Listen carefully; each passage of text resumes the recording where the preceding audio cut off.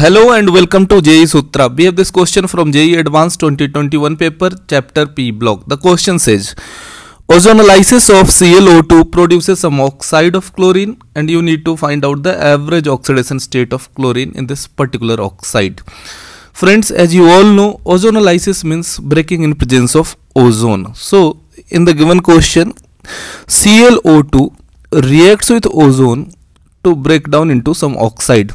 And we need to find out oxidation number in this particular oxide. We all know this ozone decomposes into oxygen and nascent oxygen, dioxygen molecule and nascent oxygen. This nascent oxygen is responsible for oxidation of this ClO2.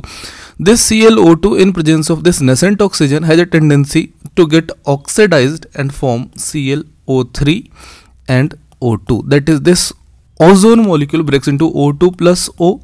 This nascent oxygen oxidizes further ClO2 into ClO3. So the reaction will be ClO3 and O2. Now let's draw the structure and understand actually what happens.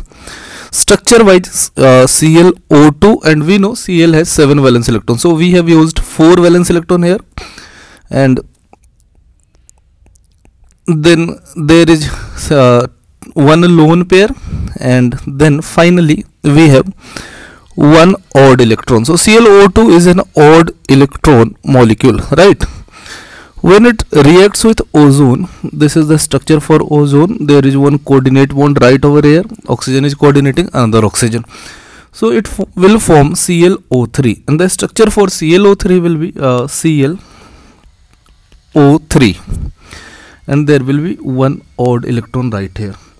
Now check the question. The question says average oxidation state. Whenever there is average oxidation number, it certainly means the compound has more than one chlorine, and we have here only one chlorine. So we already know odd electron molecules, they have a tendency to undergo dimerization. So they dimerize to form more stable compounds. So when you try to balance this equation will come out to be 2 ClO2 plus 2 O3.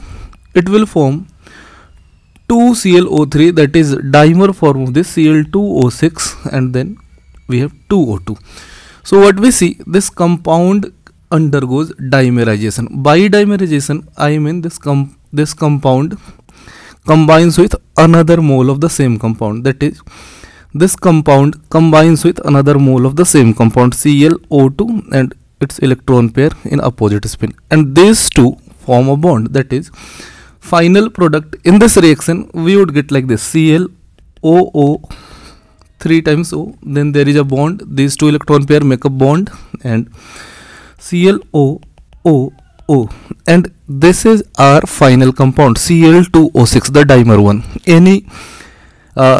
Any compound having odd electron has a tendency to undergo dimerization. Now we need to find out average oxidation number, and we know average oxidation number is simply total charge upon total number of atoms, right?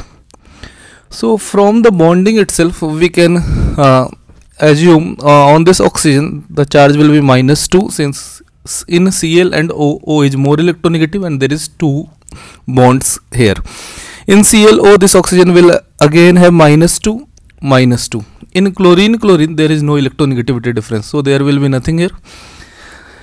So what do you see? -2, -2, -2, that is -6 charges. The compound is overall neutral, so this chlorine will have +6.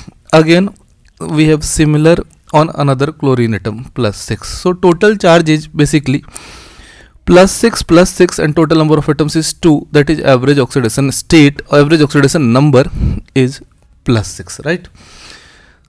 We can also calculate this without the help of bonding. So let's say we have this compound Cl2O6. Let's consider the oxidation state of chlorine as X. So we have 2X plus 6, and oxygen has an oxidation state of -2. Overall compound is neutral. We would get X as +6. So the answer to this question, the average oxidation state of chlorine in this oxide is, the answer must be plus 6. Hope you like the approach of the question, and thanks for your valuable time.